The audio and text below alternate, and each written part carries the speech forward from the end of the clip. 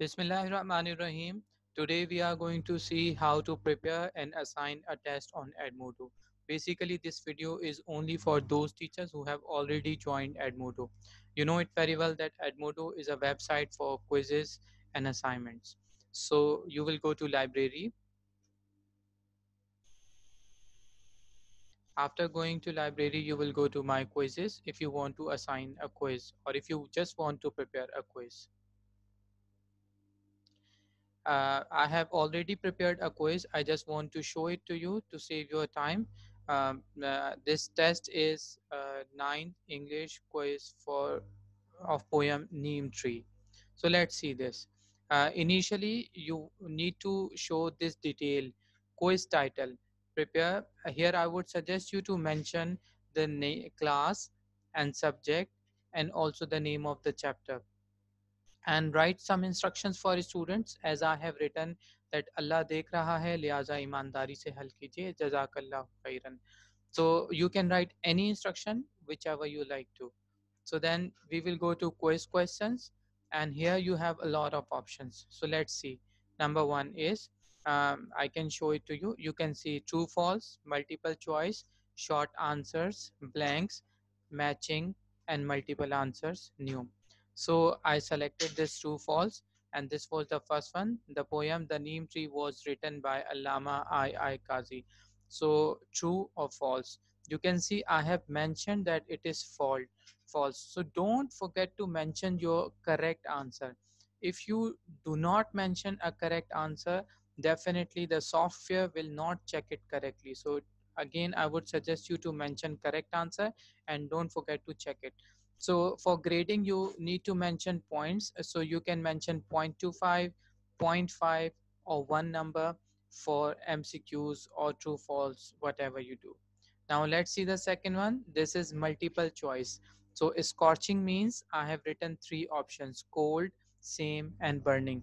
Here I would like to give you one suggestion. Please don't mention uh, A, B, or C. Just write options. Don't mention A, B, and C. And then grade. Again, you will whatever is suitable, 1 point or 0.5 or 0.25. Match the same words means match the column or matching. So here I have written to look after means to take care of, to put off means to postpone, to take off means to remove, and when you assign it, definitely it will mix up itself. Students have to match it. And now grading, 1 point for per correct answer means there will be 3 points for three answers. Similarly, you can give them short answers as well. Mention a question: what is the central idea of the poem? And I have mentioned 5 points. I would suggest you to write, give 2 points or 3 points or 1 point, because whatever your total marks are, according to marks distribution, you can mention. But uh, this answer will be checked manually. Automatic grading of this answer will not be done.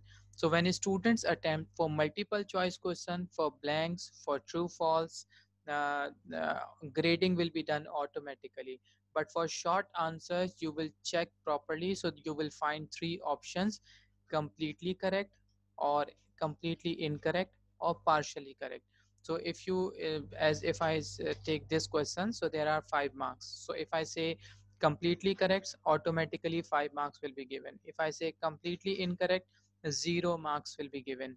And if I click partially correct, so then there will be a box will pop up, and you will write your own numbers like 4.5, 4, 3, 2, whatever the marks a student deserves. You will mention those marks. So in this way you can prepare your test. No need to assign it right now. Right now you can see there is an option of assign, to assign it, but I don't want to assign it right now because I just want to give a specific time to a student so as to attempt it. So how will I assign it? Suppose if I say to a student that on Friday at 12 o'clock the test will appear, and till 12:30 you need to finish it. So a student will have only half an hour to attempt this assignment or quiz, whatever you like to call it. So it is saved in my library now. uh, Whenever you mention these things, these all short questions, short questions or matching or multiple choice, automatically it will be saved in the library. There is no option to save it, but it will be saved automatically. Now you can close this bar, but later when you want to assign it, so you will go to this option and just click assign whenever you like to assign it to a student. So that's it. I hope this video was very helpful uh, to all of you. So don't forget to subscribe my channel and click the notification bell for so as to stay updated. Thank you so much everyone.